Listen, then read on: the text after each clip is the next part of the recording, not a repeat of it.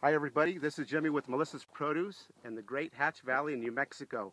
We're here with our great Hatch Chile farmer, Dwayne Gillis from Gillis Farms. How you doing, Dwayne? Good morning, doing great, thanks. Good. Thanks for taking the time to show us around, and I guess right here, what are we looking at here? This is one of the early fields? This is our earliest field right here, so we're looking at the first week of August. That's great.